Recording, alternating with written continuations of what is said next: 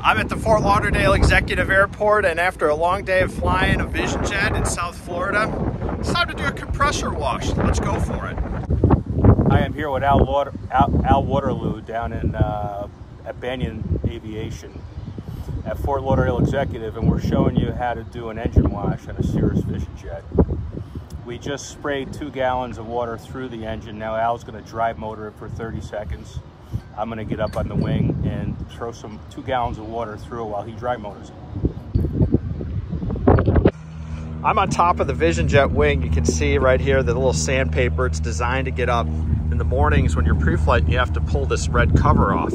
But you can start to see inside of the engine here, this is what it looks like. This is the Williams FJ33 engine, and what we're gonna do is just spray around, spray some water all inside of here. And it seems weird just spraying water inside of the engine, and it just, you know, in the most expensive component of the airplane. But believe me, it's a thing that you need to do, and it's totally worth it.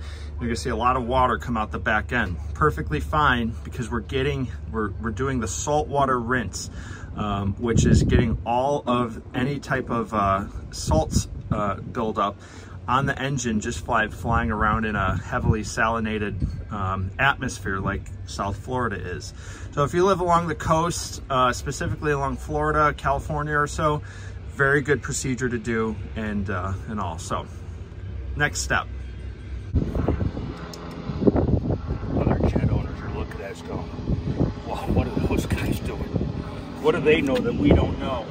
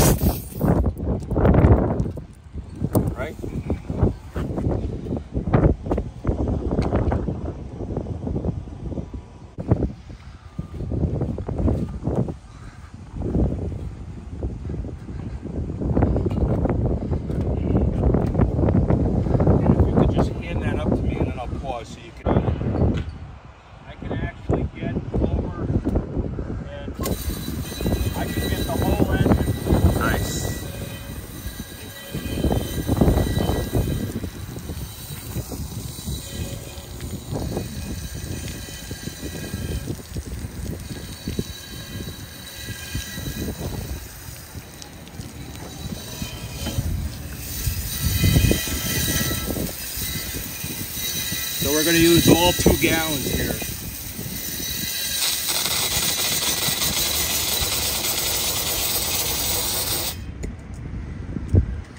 And you'll see the water is draining out the back the way it's supposed to.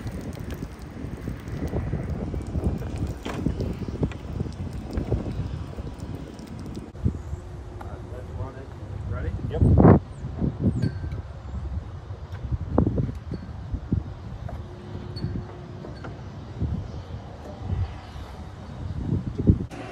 All right, Bob is up on the wing right now, ready to spray. I'm in the cockpit. We're going to dry motor the engine, so we'll see what all this turns out to be here. But it should be nice and easy. And here we go. Let's dry motor. All right, we're in the cockpit of the SF-50. I just turned the batteries on here. That's all we'll need for this. But just to make sure, our dry motor procedure, very, very important. The run knob is to off. This will cause dry motoring only. If we went to run, the fuel would go on and then we'd start firing off. So anyway, here we are. We've got, we're in the off position and there's a limitation of 30 seconds. So I'm gonna press and hold this button for about 30 seconds while Bob sprays. Let's go ahead and just make sure he's ready. You all set, Bob? All right, he's ready in 3, 2, 1.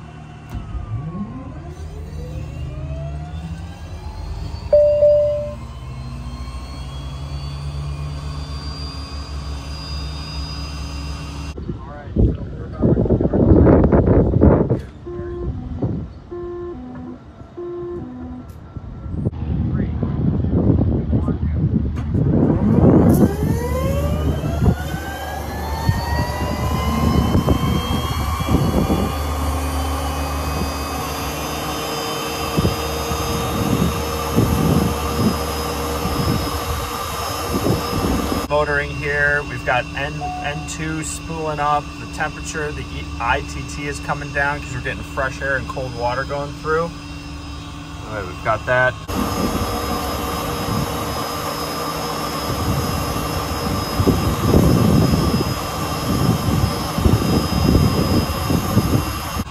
Starter's engaged, and now I'm gonna go ahead and release.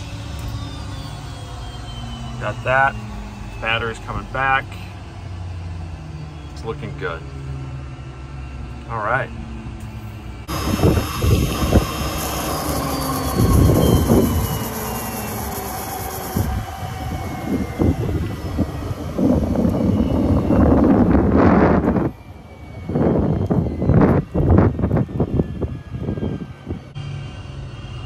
How'd we do, Bob? We did great.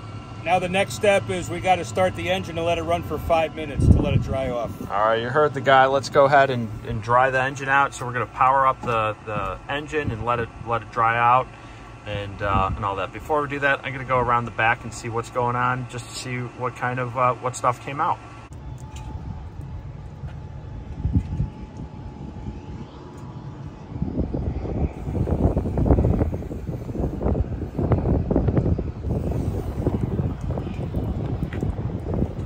All right, it's time to run the engine. So I'm gonna go ahead and go to the run position.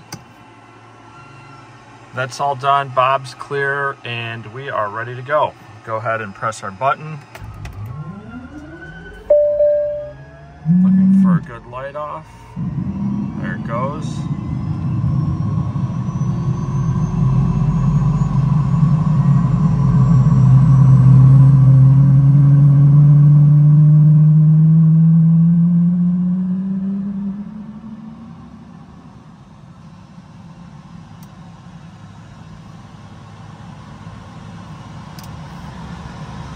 All right, what we're gonna do now, just sit here idle for 5 minutes, set our timer, go to start.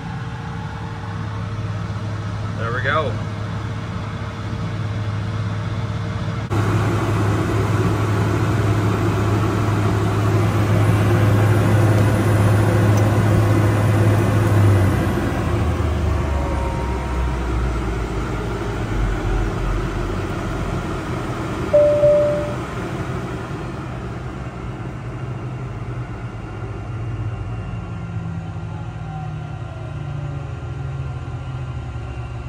And that, my friends, that's a compressor wash. It seems kind of intimidating when you first get into it, but when you actually get through the process and you take your time to sit and organize yourself, it's really easy. And it's really important to do because you don't want to get stuck with any type of corrosion bill that's not covered underneath your engine program. So please, please, please make sure you do your compressor washes. They're very simple. I'll link to some hardware that we had in the video below. The fire extinguisher, the air compressor, just even some normal water jugs that can help you do this. Whether you fly a Vision jet or any other turbine airplane, it's really important. This is just specifically how we do it on the Vision jet, but your airplane, if you fly something different, or engine manufacturer may have a different procedure, but it's likely that they will have some type of compressor wash. So after a great day of flying here in Florida and low level shooting instrument approaches, the engine's happy. We're super glad to have it. We can go to bed tonight knowing that we've taken care of all of our little punch list items. So anyway, thanks for watching. Really appreciate you guys. Thanks for subscribing. If you do like this video, please consider doing that, share it and all that. So until next time, have a great flight and be safe.